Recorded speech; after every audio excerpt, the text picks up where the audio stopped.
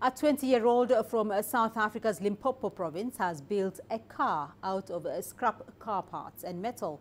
The car parts, which uses petrol and is powered by a generator, took Mokgadi Machaba a year to put together. The young inventor is currently in high school and aspires to be a mechanical engineer in the motor industry. Here's CGTN's Yolisa and Njamela. Limpopo province here in South Africa is one of the most rural provinces. And like other rural provinces here in the country, it is synonymous with unemployment and poverty. And so stories like these are few and far in between and can be quite heartwarming. So, Mokgadi Machaba tells us that he literally engineered his childhood dream into reality.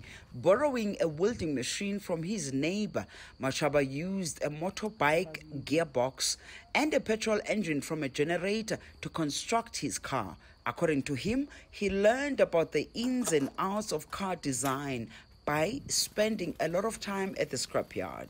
I made this car because I love cars. That's why I make this car. Actually, I spend a lot of time in car so that know about car. I made this car because I love car and it is my dream car. So I'm poor. I don't have money to buy a new car. So that's why I made this one. Machaba lacked the financial resources, but his determination and hard work proved key. He would over time use his mother's donkey cart to sell firewood to make money so he can be able to buy scrap parts. First, I take iron in scrapyard and materials, buy in. Some people give me other one. I'm started to take iron or build. I decided to take iron so that I can be able to build the frame. After the frame, I looked for steel and some iron to build the body. Then I bought wheels from people and the scrapyard.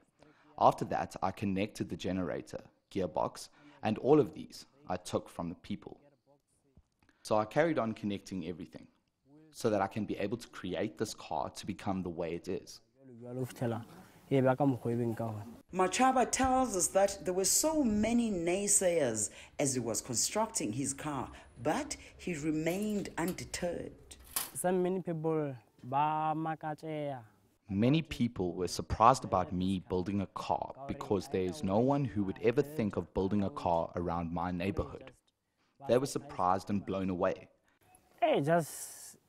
Some others laughing. Some people were laughing and others were shocked. They were actually surprised. Just surprised. It's now his pride and joy, and he takes it all around the villages in the Limpopo province of South Africa.